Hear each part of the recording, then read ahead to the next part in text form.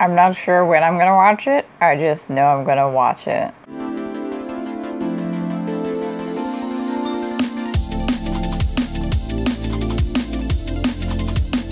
So today's one of those weird days where I have a topic idea, but I don't know how I want to pursue it. I just know that I want to talk about it. I'm just not sure what part to talk about. So today's topic, in a very roundabout way, is going to be writing in general. Mostly mine, or the lack thereof, and how it came to be process, I suppose. You know, for the longest time I didn't know how to describe this, but it's apparently steepling your hands. So it's like, oh, you learned something new. I don't remember where I read it, and then I'm like, what does that mean? And I just imagined like the person holding their fingers just so, and I was like, oh, that's what it's called. Okay. So for those of you who don't know, I have been wanting to be a writer since, the 5th grade. Ever since that one writing assignment. I still have that book that I made too. Our assignment was to write a book. Write and illustrate a book, like a story. So naturally it's not, this big thick book that, is like, oh, look at what she's done. Oh. No, it's like a couple of pages, and it's this little short story with terrible illustrations because I don't practice my drawing. So I'm not a very good artist. But I can mingle the words, even though the story was a little weird. From what I remember, I don't know if I have it easy access to. I just know I still have it because I found it recently, and I was like, hey, look! It's my first book I ever wrote, and quote-unquote finished! So that was probably the only silver lining from going to being the popular one in public school to being the outcast in private school. That was the silver lining that year, in lieu of like all of the terribleness and all of the having to like figure this out and relearn stuff and go from not knowing a lot of stuff to knowing stuff. And it's really super weird because the public school that I went to was like a grade or two behind the present grade of the private school, so I almost got pushed back a year because of it, but luckily they didn't, so I don't know if that would have helped any or not, because that was also the year that I got my glasses, and they're a lot nerdier than these. I mean, these are kind of terrible, and I need to, change them out, but the other ones were like those big round ones, basically Harry Potter, before I think Harry Potter was even super popular. It may have been published, but it wasn't super popular yet. So I had these big round bifocals, going back from spring break, and it was just like, ugh. Yeah, that year was, no. The only upside, as I mentioned, was that I learned how much I love to write. Like before, I never really had an assignment to do writing and such, so this was like the first time that I was like, okay, this is something different and interesting and cool. So it was different and interesting and cool. And I don't think I got struck by that bug very hard. Like, it was still kind of sort of there. And I think that's when I started telling stories to my cousins, because back then we got together a lot more often than we do now, which is sad, but life gets in the way, and working all the time gets in the way because life and bills. But yeah, so it was just one of those things where you just slowly developed an interest into it, and then you slowly developed wanting to do more with it. And I think that's probably the turning point from when I went from wanting to be a singer-songwriter to wanting to become a writer. It took a little while, I think, because I wasn't writing like every single day until some years later. I don't remember exactly. Pretty sure it was when I was homeschooled, so at least 2 grades after the 5th grade, because I was homeschooled during my whole entire high school life. So this is kind of like about me that you've probably maybe never heard. I don't know if I've told this story before, but here it is. So yeah, once I was homeschooled, I had a lot more free time, because then we didn't take hours to get to and from a private school. We didn't take as much time, going from class to class, messing about with lockers, trying to help people who supposedly hated you because their locker wouldn't unlock because they couldn't remember how to do it. So that was a very weird, okay, that actually happened in the private school. I don't remember if it was 5th grade or 6th grade, but the popular girl had it out for me. I don't know what I did except for, you know, being the outcast newbie. So that's probably all it was, really.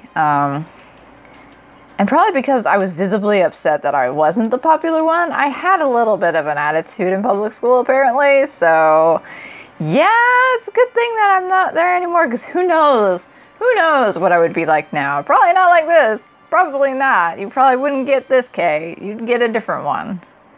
So yeah, no, that scenario was weird. We were like, I think it was between classes or just before PE. I don't remember which one it was.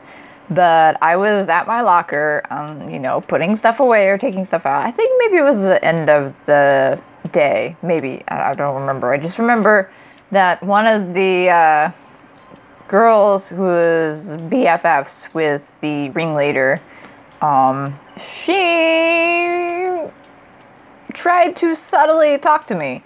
Like, she knew she wasn't supposed to because it was an unbroken rule or something. I don't know. Girls.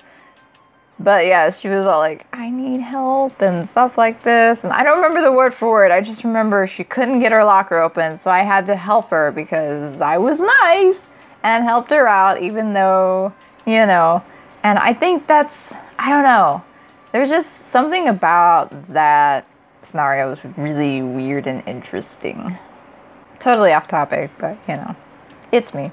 So yeah, it was probably around high school. Oh, I don't know how old I was or what grade I was in. I just remember that was when we had our first or second, maybe, I don't know, because I think we had a Windows 95 computer, and then we had a 98, and then we had the Barbie and Hot Wheels computers, I think. Might be wrong. But I remember those existing, and I remember vaguely playing on one, so I may not be too far off. I think my brother had the Hot Wheels one because he had the cool, like, construction worker one where you put, like, the console, like, on top of your keyboard and it hit the buttons just right or something. It was outrageously cool back then, and it's still kind of cool when you think about it now because there was this piece that you put on your keyboard and it just worked. So that was cool.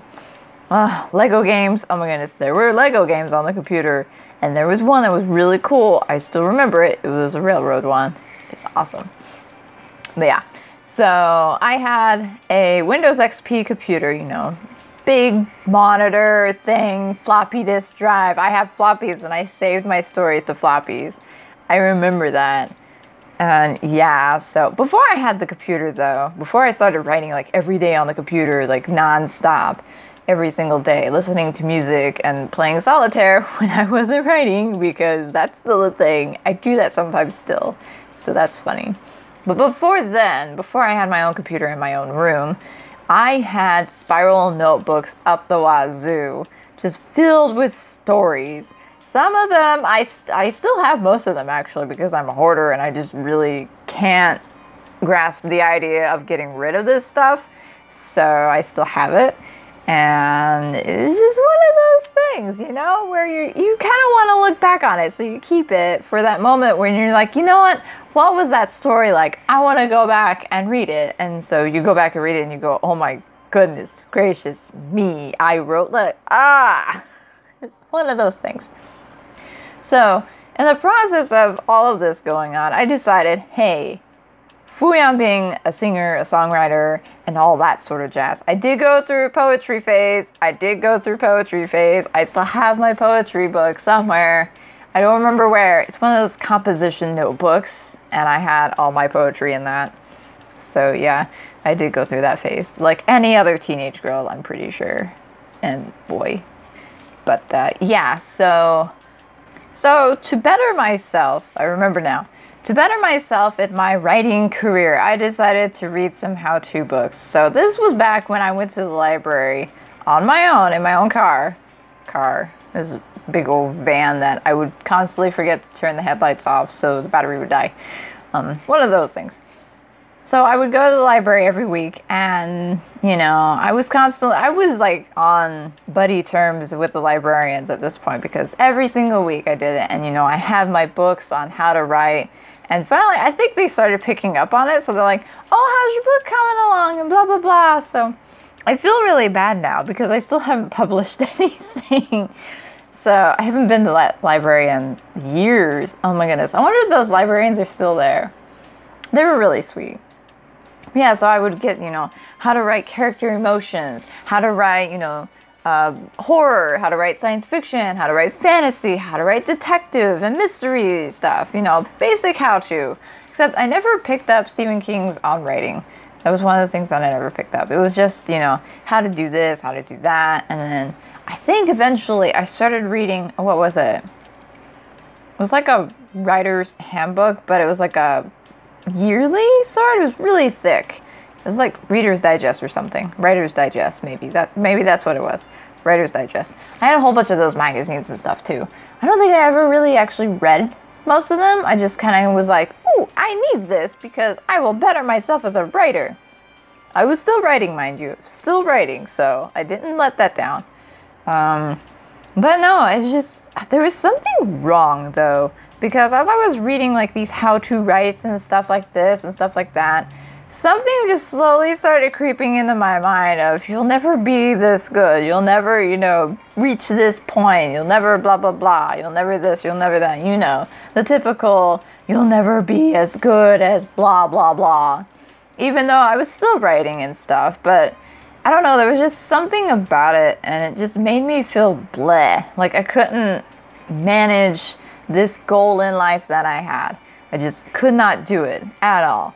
So ever so slowly, I don't know when the point started, because even when I got my first job, I would write at work. Like I was the hostess after a while of waitressing, and there would be lulls. So I would have these blank pieces of paper and I would just write on it, like really finely and small too sometimes. And I would just write. I don't think those stories ever went anywhere than a couple of pages. But yeah, so it just slowly fizzled and fizzled and fizzled, and I don't know what happened. I don't know if it was when I had to switch jobs because the first one closed down, and then I went to the movie theater business. There was just something that happened, and I just stopped writing. Like, I just outright stopped. I didn't write anymore. I like thought a little bit about it, but I didn't do it. I would play video games, I would watch movies, you know, still on and on, go to work. Never dwelled upon writing until, oh gosh, what was it? I don't remember what exactly, but you know, I started making YouTube videos during the first job, and then that's when I met, you know, Britt and Dylan and Kyo-chan and a few other people that I'm still kind of chatting with, but they don't make content anymore, I don't think. So, and then there was just something that just, I don't know, I did a Star Wars fan fiction on my MySpace blog. That was amusing. It was really bad and terrible, as most fan fiction can be every so often. But yeah, and I didn't get to save it because MySpace changed their ways, so thanks MySpace, you're a trooper. I think I saved some of it because I had like this gnawing feeling that doomsday was coming because new MySpace, oh my goodness. But yeah, no, it was terrible. Yeah, I have in my mind that I want a female villainess, but I don't want her to be too evil, but I want her to be really cool. So she was in like weird spot that I typically put my female villains in. So yeah. Yeah, I don't know what was the turning point, but something like kick-started me back into writing. And I'm pretty sure it was the introduction of NaNoWriMo to myself. I don't remember who introduced it to me, but I'm pretty sure it was one of the YouTubers that I followed. I don't remember her name. She actually like published one of her NaNoWriMo books, but I don't remember her name. She was really cool. She did YouTube videos for a while, and then I don't think she does anymore. But yeah, I got introduced into NaNoWriMo, and I'm like, you know what? Why not? Let's try this thing. So the first couple of years didn't go anywhere. But the more I went at it, the more determined I became, and then it just like crumbled because I procrastinate a lot. And I just lazily put stuff off until the final moment. And yeah, that doesn't work very well. So that was pretty bad until 2015, when I finished my very first successful NaNoWriMo book. And I still haven't finished editing it. Sorry, I just like, did that. Yeah, I finished the book. Yeah, it was one of those where I was going more for the words, not the completion of the story. So it's kind of like rushed at the very end because I was just like in this adrenaline-fueled rampage that, you know, oh, I'm almost at 50,000 words. I should stop the book then. No, don't do that. Don't do that. Unless your book is actually going to finish at 50K, don't ever make the same mistake I did, because now I have to redo most of the whole book, because going through it, I'm like, you know what, I don't like this, and I don't like that. The problem with me, though, is it's so bad, I just want to, like, chunk the manuscript and just start from scratch, which is a bad idea and a good idea all at the same time.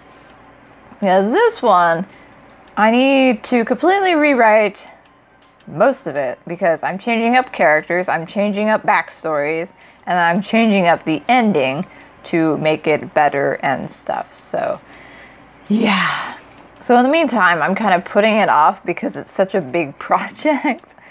So I've done like little stories here and there, and I haven't edited those. So I'm just terrible. I'm the worst procrastinating author who ever did live. Maybe, I don't know, probably not. There's probably somebody worse out there, but I feel like I'm pretty bad at it. So, you know.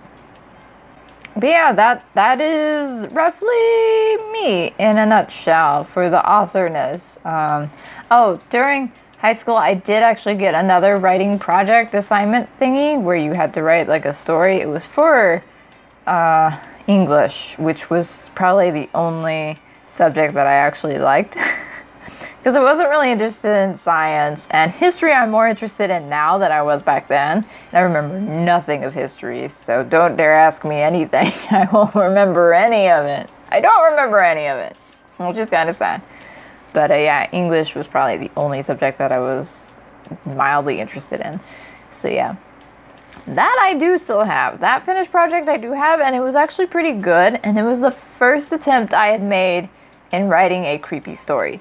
Like, I've never had the intention of writing a creepy story. It was either science fiction, fantasy, or maybe like a mystery sort of book. And never once in my life did I think I would write horror. Which is funny because the NaNoWriMo book that I finished is a science fiction horror. And I've created a very rough sketch of a galaxy around it. So it's one of those things. Pretty cool, I guess. Sort of, yeah. So that is it for me this week. No, just kidding. Tomorrow's Saturday, so it's not the end of the week. That is it for me today, I suppose. If you guys have any more questions about my writing life, history, thing, I don't know what to call this. I'm the worst writer ever. I don't know. But yeah, if you're interested in more or you have questions about more, you can always leave it in the comment section below. I try to respond to everybody's comments because I don't have that many, so it's easy to do right now. It's true. But yeah, so I hope you guys enjoyed. Thanks for watching, and as always, see you next time. Bye! Maybe you could find more